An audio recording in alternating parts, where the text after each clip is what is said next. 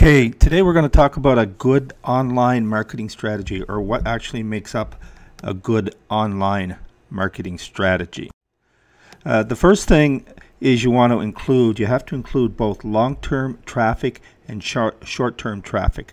And what that means is traffic that's actually going to help you out short-term versus traffic that's going to help you out long-term, meaning you're going to get clients today versus you're setting yourself up for clients over the long term. So things like paid advertising and SEO, for example, are two alternative types of traffic.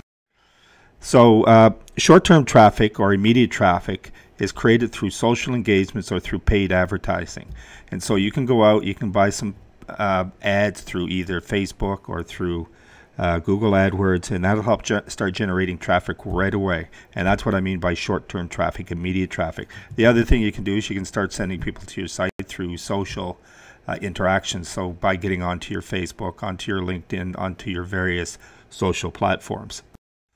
So good content and good brand last forever. And so part of what you're doing too is when you're doing social and when you're doing short term and when you're doing long term is you're building your brand. So you always want to keep that in mind when working on your marketing strategy.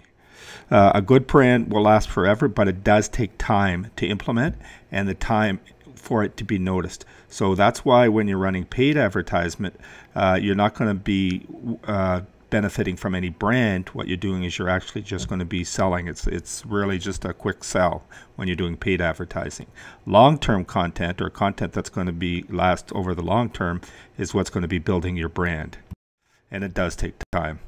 So as I keep saying, a good marketing strategy includes both a long-term content and brand strategy, and a good marketing strategy also includes a short-term social and paid strategy. One of the long-term contract can do, it can establish you as an authority on your subject. So the best long-form content you can produce, and I've got 3 books out there, is a book. And a book, believe me, a book can bring you authority like no other content type out there. So writing a book, just by default, you're the author of, and you can use it like a business card, which I recommend that you do. So one of the things you want to look at as part of your long-term content is writing a book. Paid advertising is just that. Basically, you are paying to advertise. And the bad thing about paid advertising is that it can upset people by having them bombarded with seeing your ads all over the place. So every time you're on Facebook, you get these ads popping up, or every time you're doing a search on Google, you see these ads. Not so much Google, because it's become commonplace now that people expect these. But on Facebook, people seem to think that you're intruding onto their wall when they see your ad. The challenge with long-term content and brand strategy is that it takes so friggin' long to see any kinds of results. And it depends on the marketing and the competition, but it could take anywhere from 6 to 9 months before you start seeing measurable results.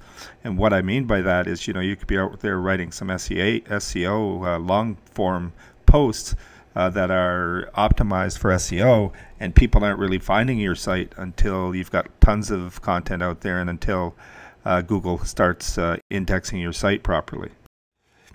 So the way to really differentiate yourself, though, is by producing and building great quality content. And content is really just an online way of producing information that will be helpful to your clients.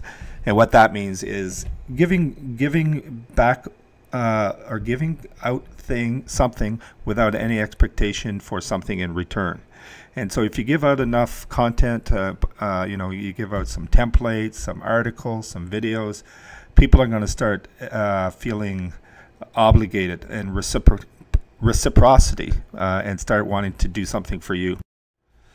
The main job of a business owner, whether it's a professional, realtor, mortgage broker, investor, etc., is to work with their clients. So you shouldn't be worried about your website. You shouldn't have to be the person that's looking after your website, your Facebook page, or writing your next article. You really need to be going out and hiring somebody to do that for you.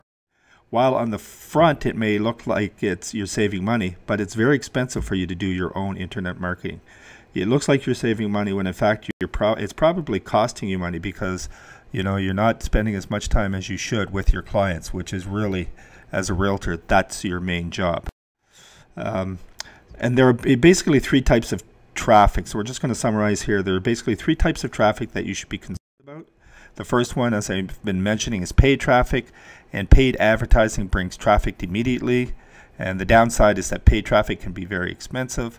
The other problem is that when that traffic goes away, then and you stop paying, it doesn't last. So the traffic goes away when you stop paying. Social traffic, again, I mentioned that earlier. The key is to find the right social media channel that serves your client best. The downside with social media traffic is that it can take a lot of time and a lot of effort by having to be on Facebook or having to be on LinkedIn or having to be on Instagram. The other problem is that people won't see your content for very long because when it scrolls by, it's gone. So you have to be very active every day, all the time, and you have to be consistent with social traffic. That's one of the key criteria for social traffic, is to be consistent. And search traffic. So search takes the most work, but produces the biggest results and probably the best converting results. So creating content can be expensive, but it's a one-time cost, right? So once you create an article, once you create a video, it's out there forever, and people will see that content and will notice that content long after you've created it. The biggest problem with search traffic, though, is that it can take a long time for people to see the results. So content decisions, the other thing you will have to think about is what type of content will you want to produce. How will that content be distributed? Like, what social media platforms make sense for you to be active on, and based on your audience. Again, so if you're doing business to business, so maybe LinkedIn works better for you. If you're doing business consumer, #1 platform obviously is Facebook, and depending on the age of your audience, it may be Facebook or it may be Instagram. And how often will you need to create content, and how frequently do you and will you want to post? So when looking at online marketing, or when looking at your online marketing strategy, make sure you are taking care of your day-to-day business needs, and at the same time you have a plan for the future. So that's everything, and thanks very much for listening.